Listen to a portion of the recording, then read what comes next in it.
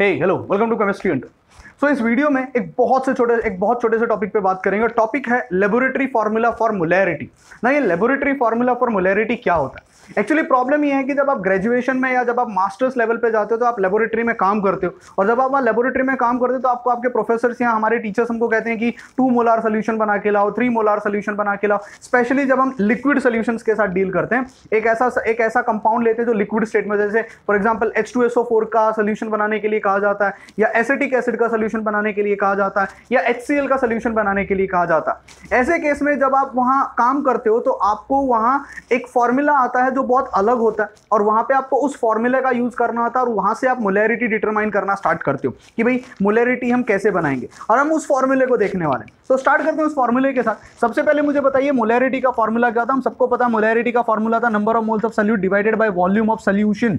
And ये volume of solution किस में होनी चाहिए? लीटर्स में। अगर लीटर्स में नहीं, अगर वो ml में है तो आप उसको मल्टीप्लाई कितने से करोगे? आप उसको मल्टीप्लाई करोगे 1000 के साथ। ठीक है ना, एक काम करते हैं। Number of moles of solute को कैसे लिखते हो? Number of moles of solute को लिखते हो weight of solute divided by molecular weight of solute multiplied by 1000, और यहाँ पे divided by volume of solution आ जाएगा। ऑब्वियसली वो ml में होने वाला है। ठीक है ना, ये मेरा मोलैरिटी का फॉर्मूला है। ठीक है, हम लोगों ने यहाँ तक मोलैरिटी के फॉर्मूले को देखा है ना। मुझे एक बात बताओ, किसी भी सोल्यूशन का, अगर मेरे पास एक सोल्यूशन है तो उसका कुछ तो डेंसिटी होगा। तो सोल्यूशन का जो डेंसिटी होता है, डेंसिटी ऑफ अ सोल्यूशन, उसका फॉर्मूला हो जाता है weight of solution. Weight of solution divided by क्या हो जाएगा?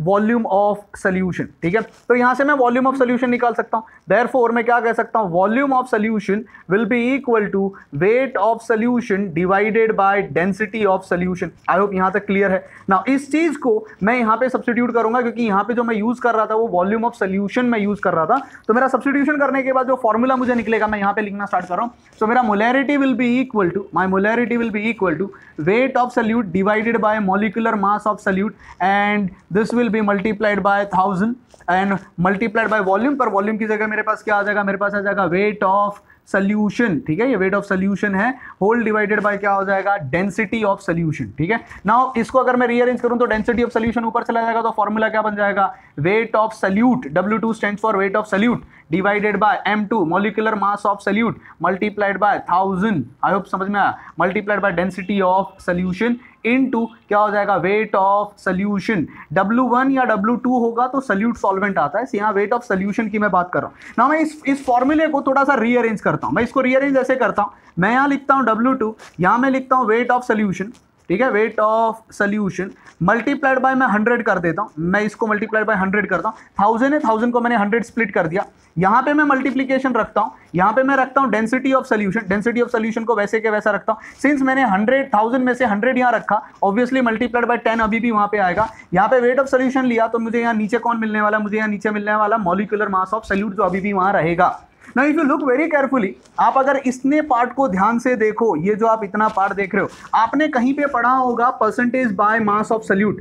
परसेंटेज बाय मास का फॉर्मूला हमने कहीं पे पढ़ा था। परसेंटेज बाय मास का फॉर्मूला क्या था? वहां पे लिखा हुआ था वेट ऑफ सोल्यूट, बरोबर, weight of solute divided by weight of solution, weight of solution multiplied by 100। तो ये फॉर्मूला जो था वो क्या था? परसेंटेज का फॉर्मूला था। ठीक है ना, यहाँ पे अगर देखूं तो W2 का मतलब क्या होता है? Weight of solute. Okay, match हो रहा है। वेट ऑफ सोल्यूशन की जगह weight of solution multiplied by 100। तो मैं इस पूरे फॉर्मूले को कैसे लिख सकता हूं? तो मेरा पूरा फॉर्मूला जो हो जाएगा मोलैरिटी का, that formula will be equal to percentage of solution. ठीक है, ये परसेंटेज ऑफ सोल्यूशन है, multiplied by density of solution, जो भी आप सोल्यूशन का डेंसिटी ले रहे हो, multiplied by 10 whole divided by molecular mass of solute M2।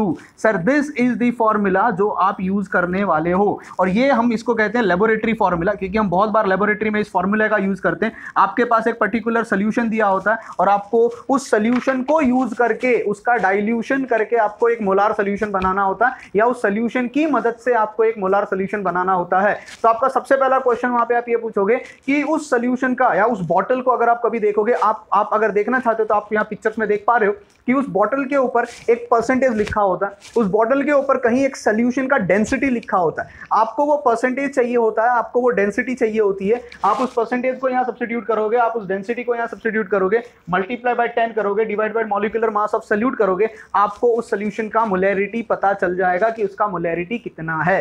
तो आई होप आपको यहाँ से ये समझ में आया कि लेबोरेटरी फॉर्मूला क्या होता है। यहाँ पे एक इंपॉर्टेंट चीज याद रखना, जहां मैंने डेंसिटी ऑफ सॉल्यूशन लिखा है, बहुत सारे केसेस में वहां स्पेसिफिक ग्रेविटी लिखा जाता है, तो स्पेसिफिक ग्रेविटी भी डेंसिटी ही होती है। तो या कभी कभी हम डेंसिटी ऑफ सॉल्यूशन लिख देते हैं, या कभी कभी हम वहां पे डेंसिटी ऑफ सॉल्यूशन ना लिख के स्पेसिफिक ग्रेविटी को मेंशन करते हैं। तो कंफ्यूज मत होइएगा। आई होप आपको ये फॉर्मूला समझ में आया, and this is one of the most important formula that is used in your practical laboratory work. I hope समझ में आया। थैंक यू, मिलते हैं नेक्स्ट वीडियो में।